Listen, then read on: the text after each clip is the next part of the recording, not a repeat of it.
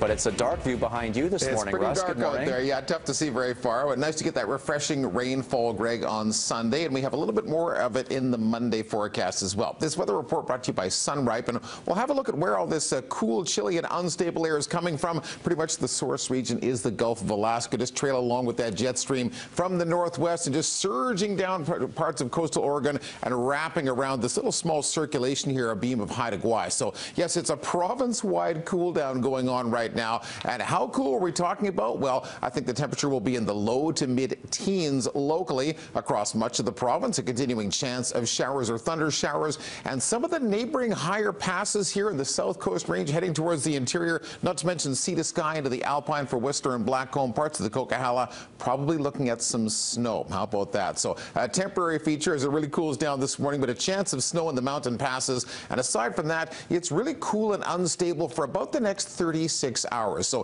what we're looking at in the Fraser Valley forecast today is a few more showers and quite possibly an embedded thunderstorm that seems to ramp up a bit more so this afternoon into the evening time frame for those areas inland. The high just 15 degrees. Metro Vancouver, a very similar pattern, maybe the timing slightly different. I'm looking for 1 or 2 thunder showers to close in from across the Strait of Georgia in the first half of the day. Showers will fizzle out somewhat this afternoon, maybe a break of clearing, and then for this evening and overnight and Tuesday morning, a couple of additional showers by the looks of it. So we'll finish out the second half of this week with a subtle clearing and drying trend, varying amounts of sun and cloud. Wednesday, Thursday, 18 degrees. We change seasons on Friday at 1:02 local time. It'll be fall.